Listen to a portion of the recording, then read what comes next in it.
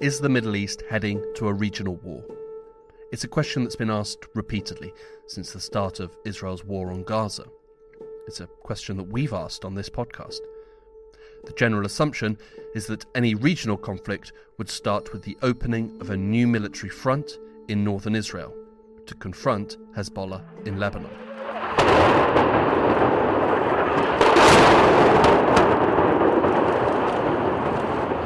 That front has now opened. Israeli airstrikes have increased sharply since September, and at the start of October, Israeli troops crossed the border into southern Lebanon. Is the Middle East heading to a regional war? Sort of, but not quite. It's suddenly spread beyond Israel and Palestine. Things are bad and getting worse, but it's also difficult to frame it in terms of a regional conflict, particularly as Iran continues to hold back on any major escalation beyond retaliatory strikes. But that does not make current events any less serious. In Lebanon, Israel is going after Hezbollah. The Iran-backed group is being hit from the sky by warplanes and on the ground is fighting Israeli soldiers. This week, how is Lebanon coping with the rising violence and the ever-growing risks? Is this the end of Hezbollah? And can a deal be done so that Lebanon avoids the same fate that Israel has imposed on Gaza? My name is Hugo Goodridge, and you're listening to the New Arab Voice.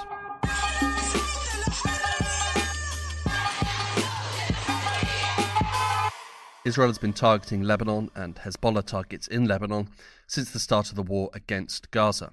But in September, these efforts escalated rapidly. On September 17th, thousands of pagers used by Hezbollah members detonated simultaneously across Lebanon.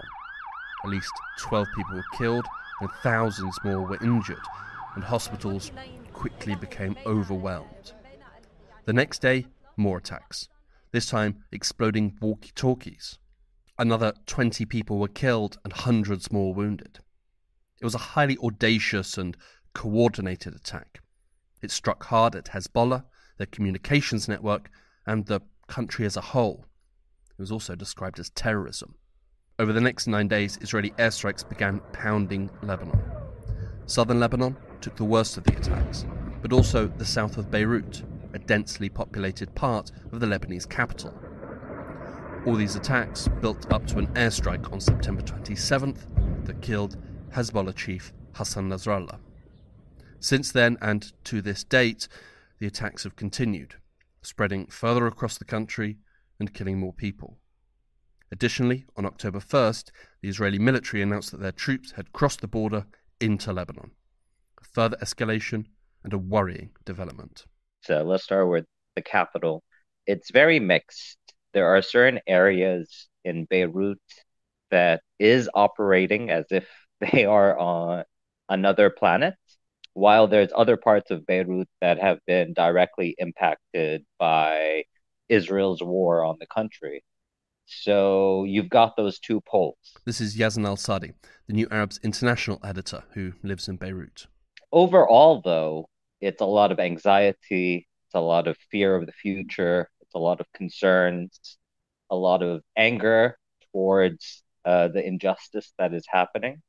And there is blame on multiple parties for what is going on. So it's a very precarious moment for the city, the country, the society.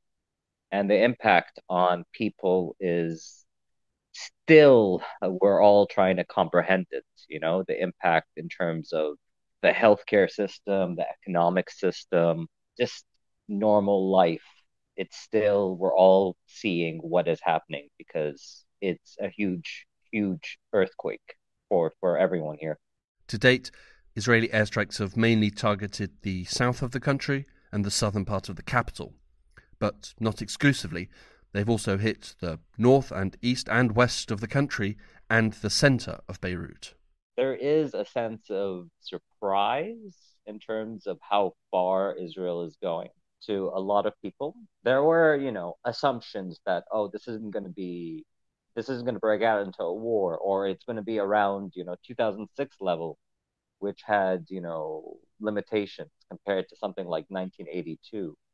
But what we're seeing now is something that is worse than 2006, probably will reach the level of the violence of 1982 or more, because again, we're talking about an Israel that has crossed the Rubicon in a lot of ways in terms of its psychology and mentality.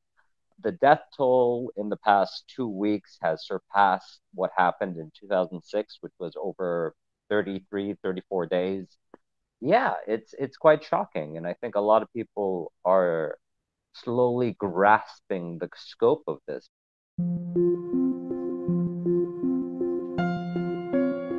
A quick bit of Hezbollah revision. Hezbollah was founded in 1982 during the height of the Lebanese civil war. Hezbollah is a Shia Islamist group with both a political wing and a paramilitary wing. Since their inception, they've been supported by Iran with both arms and money. Also in 1982, Israel invaded Lebanon, looking to attack Palestinian Liberation Organization targets.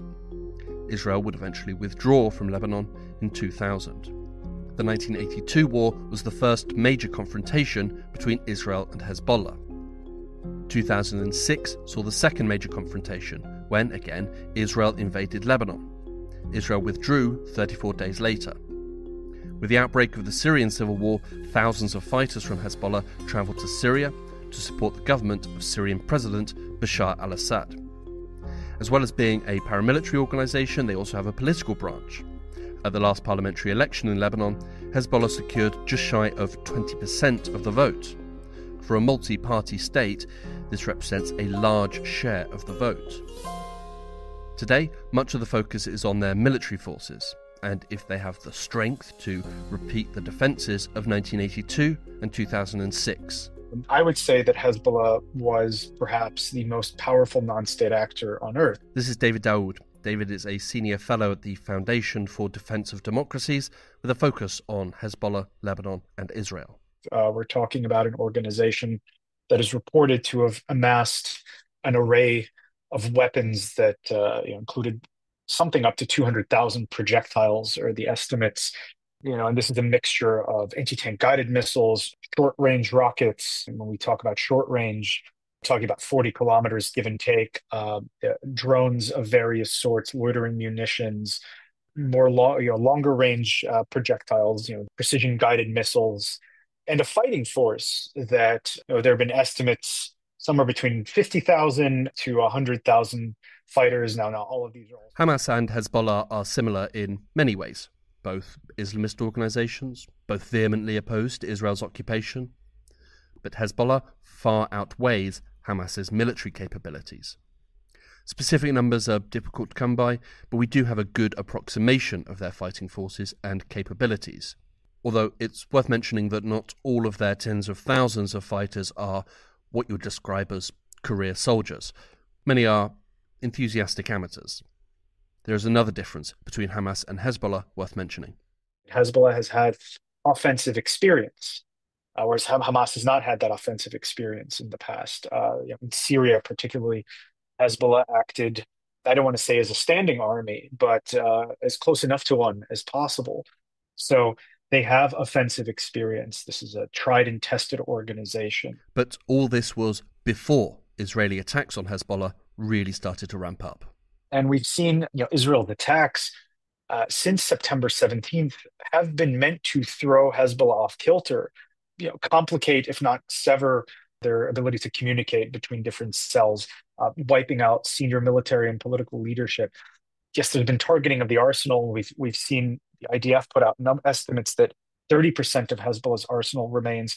What part of that arsenal that is, right, is an open question. Is it the precision-guided missiles? Is it the short-range Katyushas? But Hezbollah's ability to deploy all of that strength was, I don't want to say decimated, but severely set back in the 10 days or so between September 17th. And I would say especially up to the assassination of Hassan Nasrallah. Hezbollah has never really been hit harder by Israel. On September 23rd, 1,600 Hezbollah targets were hit by Israel, killing at least 492, including 30 children and 58 women. That was just a single day. It would be very hard to deny that this isn't having an impact on the group. How much of an impact, particularly when it comes to the number of casualties, that's a bit more difficult to gauge. They're not revealing, who's dying where, or at all. So we don't know how many fighters Hezbollah is losing. If the Israelis are losing 5 and Hezbollah is losing, say, 50 for each of those 5, it's clearly not, it's a Pyrrhic victory, if it's a victory at all for Hezbollah. How long they'll be able to sustain this is a question. And again, how long they'll be able to sustain this if the Israelis decide they need to go further, they need to ratchet up to the next level of pressure. That'll be seen when that happens. While we don't know the exact numbers, there are some that we can categorically say have been killed, given their leadership profiles. Israel has been relentlessly targeting Hezbollah's leadership, with Secretary General Hassan Nasrallah being their most notable accomplishment. There is an obvious significance to these killings. But are they making an impact? Or are these eventualities that the group both expected and planned for? On the one hand, I think where the Israeli strategy has failed, right? There's this conversation in the counterterrorism field, there's decapitation, right? Does removing a leader or leadership cadre lead to the dissolution or degradation of a terrorist organization? And, there's opinions back and forth. And I think where the Israelis have almost gamed the system on this is they've gone wide in rapid succession and they've gone deep, right? In the sense that they're not just killing the immediate leader or his successor, they're killing the successor's successor, and sometimes 3 or 4 levels down. So, if the next person in line is already kind of 4 rungs down on the ladder, does this person even have the capability, the knowledge, the veterancy, the experience to run either Hezbollah writ large or the components of Hezbollah that they may have to assume control over, when this is a very sophisticated organization? So I think there has been definitely a degradation of Hezbollah's experience and expertise that has happened. Hezbollah has certainly been degraded, both through attacks on its leadership and attacks on its military stores and supplies. As within Gaza, Israel does not appear overly concerned about how much collateral damage and how many casualties they cause. And with the number of Lebanese dead rising every day, a debate has erupted in Lebanon. Yazan al-Sadi again. Obviously, there is the immediate blame on Israel, the aggressor here, that is committing massacres and flattening residential buildings. There is also blame on Hezbollah for, quote unquote, dragging the country into a fight. There is blame on the government because, regardless of a lot of statements prior to Israel's invasion of the country on September 30th, around September 30th, October 1st, prior to that, a lot of ministers were saying that the country is prepared to handle the impact, which turned out not to be true. A lot of people are displaced, more than 1 million people, and there's not enough shelters for multiple reasons. So there's blame to the government and the politicians, and there's blame on the international community for basically allowing this to happen. So a lot of blame is going around. At this point, it's probably worth asking, what does Israel want? In Gaza, Israel has spoken about the total destruction of Hamas. Does it want the same for Hezbollah? Also acknowledges that this is a war of who's going to scream out in pain first, right? It's the Israelis ratcheting up the pressure on Hezbollah to get them to back down off of this goal of continuing to attack northern Israel in support of Gaza and to back off the border. Since the start of the war in Gaza, Hezbollah has launched frequent barrages of rockets across the border and into northern Israel. This has forced around 60,000 Israelis to flee their homes. On September 16th, Israeli Prime Minister Benjamin Netanyahu added the return of the northern Israelis to their homes as an objective of the war.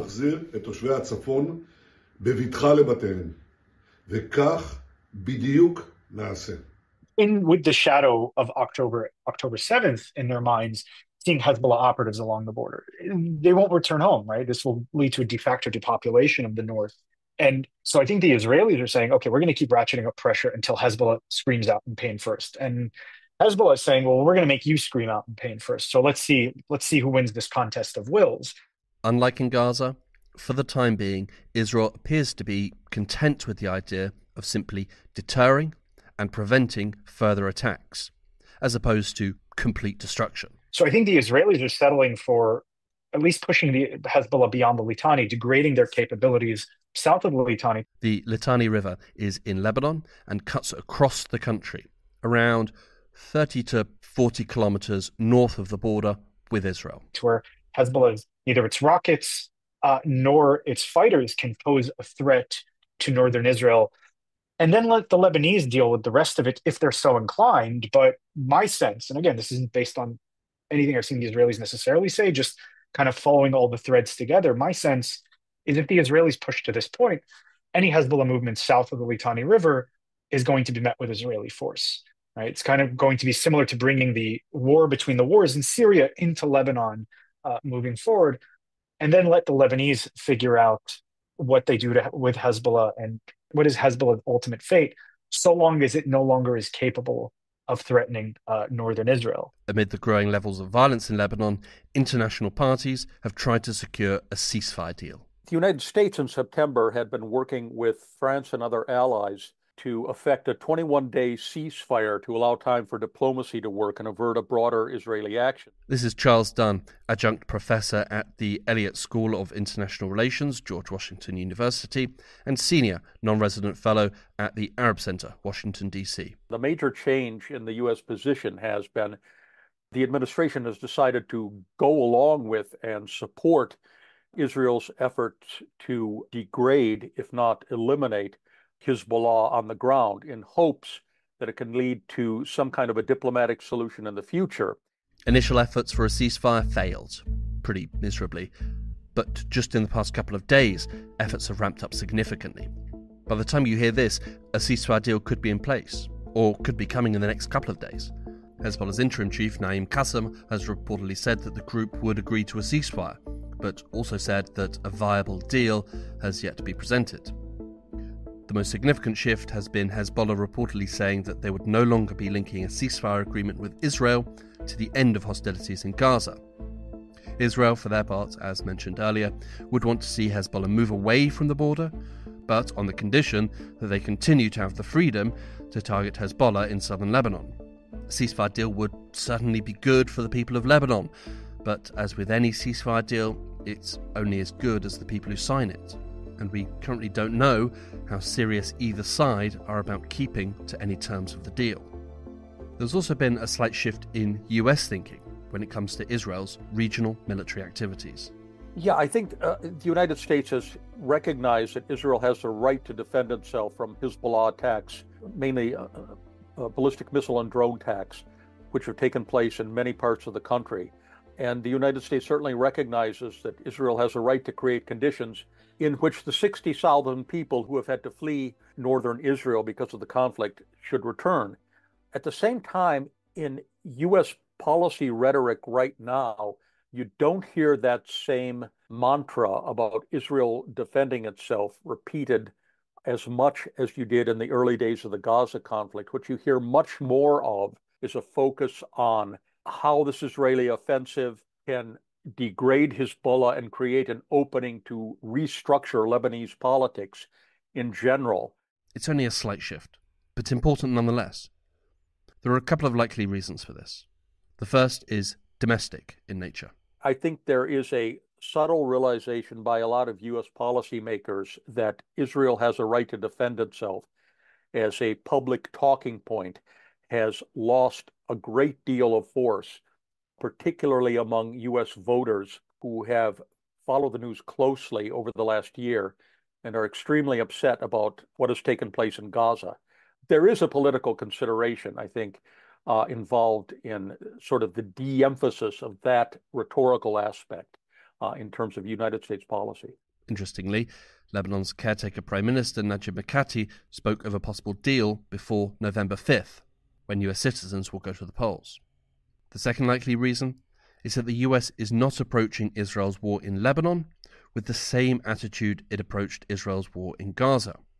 It's a more realistic and pragmatic approach. The United States would like to see Hezbollah as a non-factor in Lebanese politics, but on the level of experts, they realize that that is really not going to be a realistic possibility. They are a very important political party. Even after this conflict, they will have significant military and organizational capabilities. They are seen by many Lebanese Shia as speaking for the Lebanese Shia community, and they run an extensive network of social services, largely with the help of Iran, that has been a lifeline for many Lebanese as the poverty rate has skyrocketed, the banking system has collapsed, and so on. So, I think there is a realization among the more realistic members of the U.S. policymaking community that not only is it not possible to make Hezbollah a non-factor in Lebanon, it's probably not even desirable in some important ways. Untangling Hezbollah from Lebanon would be an almost impossible task. Hezbollah is more than a military group. They are also a political party, and a popular political party. David Dawood again. They're the largest group in parliament by popular support, right? This is something that we tend to either ignore, or it tends to be downplayed by Lebanese activists in the United States. They won 356,000 votes in the last parliamentary elections. That was the largest by any party, right? Lebanese Shiites, according to a recent poll, 89% had a very favorable opinion of Hezbollah. This is Washington Institute poll from January, and 93% had a favorable opinion of Hezbollah. So this isn't a marginal actor. As well as being a highly popular political party, they are also part of a political system that has been fraught with divisions, intense disagreements, and ultimate stagnation. And this political stagnation is of particular interest to the US. And of course, the United States has also started emphasizing the importance of electing a new Lebanese president, which would be powered certainly to negotiate some kind of deal, even if indirectly, with Israel and help impose some kind of order and stability in the country. And this is one of the focuses of U.S. policy right now, is to try to somehow engineer a new presidential election, which would require the Speaker of the Parliament, Nabi Berri, to call a special session to do this. But the ducks are not aligned at the moment to do that. But that's going to continue to be a focus of U.S. policy. Lebanon has been without a president since October 2022, despite multiple parliamentary sessions that have tried to break the deadlock. If one could be elected, that would be a big step in the right direction. But given the state of Lebanese politics, this would require a Herculean effort, and with no guarantees of success. Let's say that by some political miracle, all the parties can agree on a new president tomorrow. It would be a good start. But it's just the first step. What follows would be intense negotiations between Hezbollah and the other parties. What we've heard from everyone across the political spectrum is, even where we see a desire for Hezbollah to either disarm or at least move north of the Litani, that will happen, as they've been saying, right? Be it Walid Jumblat or even Samir Jaja, right? On MTV, I think he said this about a week and a half ago. This will be done through dialogue and consensus. Walid Jumblat and Samir Jaja are both Lebanese political leaders for the Druze Progressive Socialist Party and the Christian Lebanese Forces Party, respectively. Hezbollah has a sizable block of public support. This gives them a legitimate seat at the table in the Lebanese context, of course. And since Lebanon's decision-making is all made by consensus, right? This dialogue and consensus that either Walid Jumblat or Mark Dole or anyone else are talking about, they'd have to turn to Hezbollah and say, so guys, we all agree that you should disarm or at least move to the north of the Litani. Do you agree? And Hezbollah has the right at that point to say no. And then what's the rest of the constellation of forces going to do? What we're seeing in Lebanon today is the sharp end of a debate that has raged in Lebanon for decades now. Should Hezbollah disarm? Lebanon's Christian, Druze and Sunni political parties believe that they should. They are politically and ideologically opposed to Hezbollah on many issues to varying degrees. They are also uncomfortable with one group having such a large, powerful military wing. Additionally, they would point to current events and say, look at what's happening. The military threat of Hezbollah is why Lebanon is being attacked. On the other side, Hezbollah and its supporters would also look at the current events and say, look at what's happening. This is exactly why we need a military force. to resist Israeli aggression. Additionally, they do not want to give up the strength that they have built up over so many years.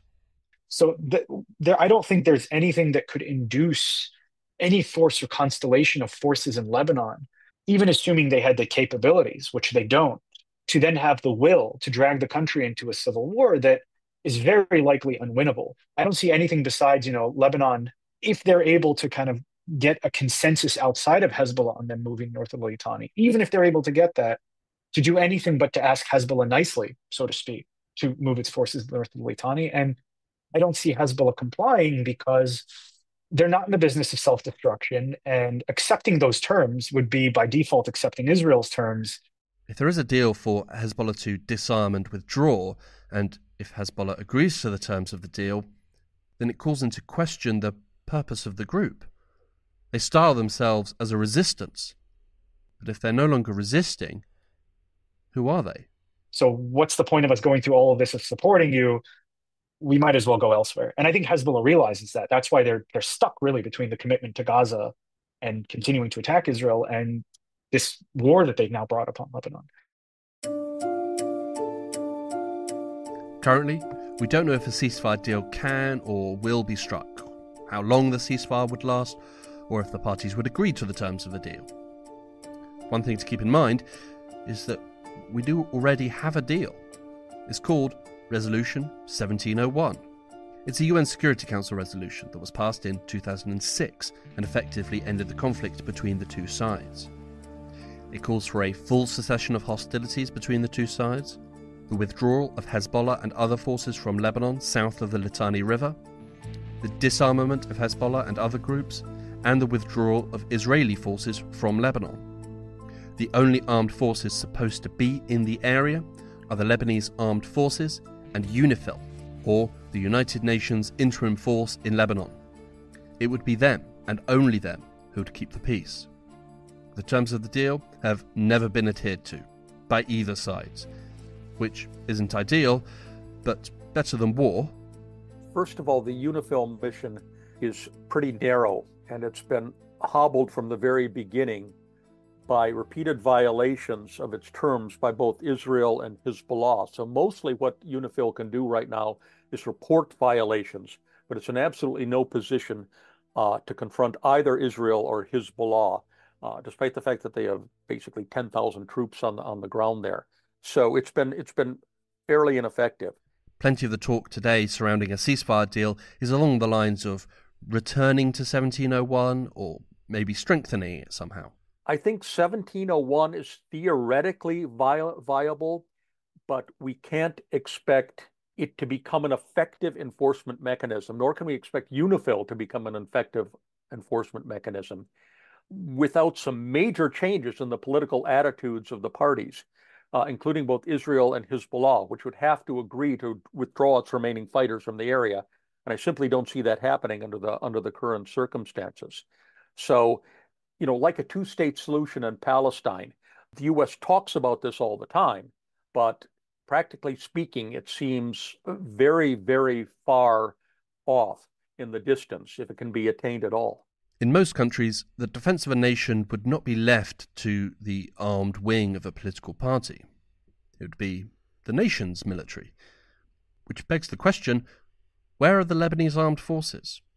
Lebanon has been invaded. Foreign planes are attacking civilians. Foreign soldiers are fighting on Lebanese territory. Right. Lebanon has, like all states, has an obligation under international law to prevent non-state actors and terrorist groups from using its territory to attack another state. And that would include Israel, notwithstanding Lebanon's refusal to either establish diplomatic relations with Israel or to acknowledge Israel's existence.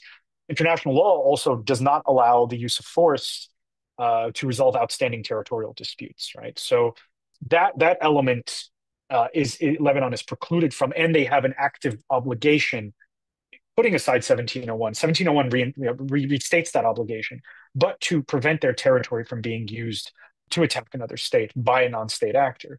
Now, given that state, Israel has been attacked by an actor from within Lebanon, Israel has a right to act in self-defense, right? And that's subject to necessity and proportionality. Yazan al-Sadi. I think most people try to in this country and most Lebanese, let's say, try to hold on to the Lebanese army as a symbol of unity. But structurally, the Lebanese army was never made really to defend the country from, external forces. From its structure, look at the type of funding it gets, the type of weaponry that it gets, especially from Europe and North America, that isn't really heavy munitions or arms.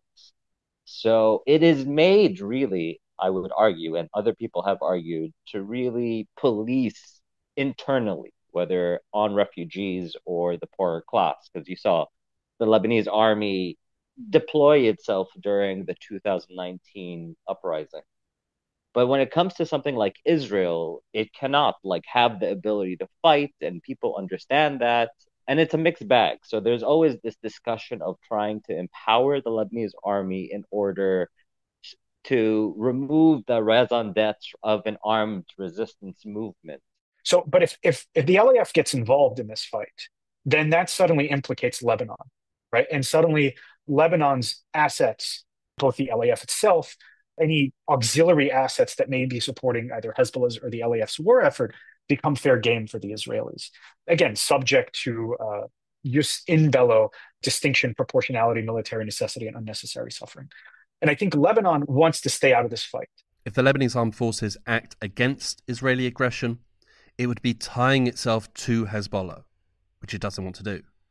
Another option would be to confront Hezbollah itself. If Lebanon were willing to or able to restrain Hezbollah in any way, then that would negate Israel's right to use force in self-defense right now, because it would be fulfilled through Lebanese action. But the LAF is unwilling to do so, clearly, or unable to do so, or both. And look, if we go back to Lebanon's last civil war, if they get involved one way or another, there's a risk that the LAF may fracture along partisan or sectarian lines, and I don't think the Lebanese want that. So the LAF ends up just sitting by the wayside, and regardless of how much training or equipment you pump into them, I think that's going to remain their posture. They will only act by Lebanese consensus, like the rest of Lebanon. Embroil itself with Hezbollah or go against Hezbollah? One option pits it against Israel, and the other option threatens a severe fracturing that has the potential to tear the country apart. Two very bad options. It leaves them with the third option: do nothing. Lebanon has not seen violence and destruction on this scale since the Lebanese Civil War. As of October 31st, 2,865 people have been killed. Over 13,000 have been wounded. Hospitals have been attacked 55 times. 8 are now closed. Between the crippling economic crisis and the political stalemate, the country can ill afford what is happening now. We're seeing efforts for a ceasefire, and an end to the violence would surely be welcomed, even if it's brief. Current reporting suggests a 60-day ceasefire. But somehow, Lebanon and Hezbollah are going to have to come to a more formal arrangement. What is their role in Lebanon? How do they fit into the state structure? And how does their armed wing fit in? And what is Hezbollah's identity going forward? David Dawood again. There are certain dogmas that die hard in foreign policy, and one of the dogmas that has been around since 2005 is that we strengthen the Lebanese state, and that acts as a countermeasure against Hezbollah, as if these two things are separate and dichotomous. But whereas Lebanon equals Hezbollah equals Lebanon is an oversimplification of matters. But the idea that Hezbollah and Lebanon are entirely distinct, and that the Lebanese state and Hezbollah are entirely distinct, is also equally oversimplistic and fictitious. Hezbollah is part of Lebanon's national, political, and social fabric, whether we like it or not, whether their objectives are desirable or good or not. There are Lebanese citizens that have empowered them to act on their behalf. And you can't tell one segment of Lebanon's population, let's say the supporters of Samir Jaja, yes, you get a seat at the table, but then turn to other Lebanese citizens and say, you don't get a say. Lebanon would fall apart. And final words to Yazan al-Sadi. It seems like it's going to be longer, that this is a new norm, even in terms of their demands about wanting Israeli freedom to operate in the skies and to have a major buffer zone in the south, that implies continual warfare. You know what I mean? That implies continual violence. So I think a lot of people are slowly grasping that. There's a lot of people also that are still bargaining with themselves about the situation, being like, oh, it couldn't be worse. But really, it could get worse. And it seems to be getting worse.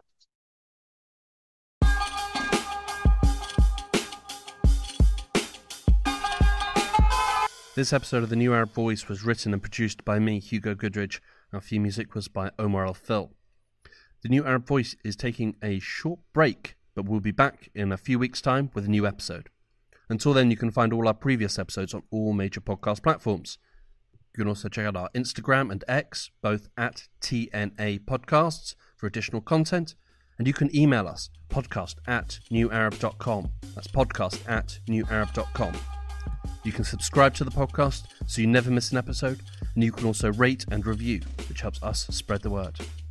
Don't forget to follow The New Arab on Facebook, X and Instagram for all the latest news, analysis and opinion from the region.